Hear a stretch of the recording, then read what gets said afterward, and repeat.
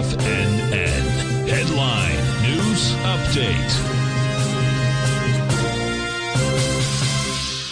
Okay, folks, Larry Pesavento with the mid-afternoon update for TFNN.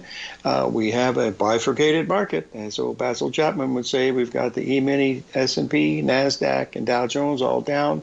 Actually, the Dow Jones is basically unchanged.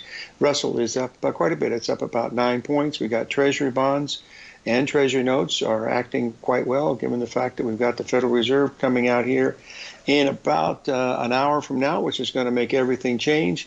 U.S. dollar is a little weaker. We're having a little bit of a bounce here in the euro and the British pound. However, the Canadian dollar and Australian dollar are still under a great deal of pressure.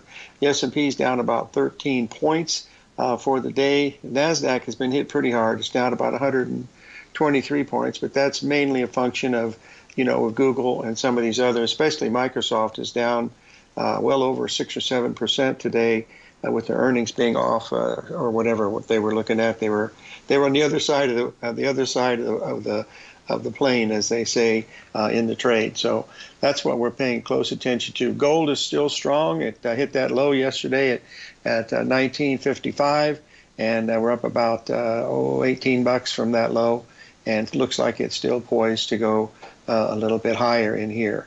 The only one that is sort of a big surprise is the fact we're getting a sell-off in the crude oil complex, and then also wheat and corn are down a little bit, but that's not to be unexpected because it's been pretty much of a rocket ship, going to the upside. So we're going to have a lot of fun here these next few days, especially after the Federal Reserve gets out here and tells us what they're looking for, and then we'll move on from that level and see what really happens. So right now we're hovering relatively near the low of the day in the S&P, but the Dow's up well over 100 points from the low.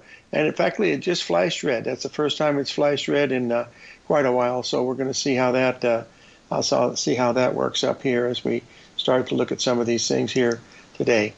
Okay, folks, what we're going to do as our guest today for Trade What You See, we're going to have Paula Webb Douglas as our guest. She'll be on the horn at 1:30 today. And, of course, the Federal Reserve will be on the horn a little bit after that, and that'll be a really interesting one to take a look at because it's one of those things where they've had a heck of a run, and they're going to decide what they're going to do with interest rates. And we'll see. I'm sure they're going to drop them, right? Hello, operator. We'll be right back, folks. 877-927-6648.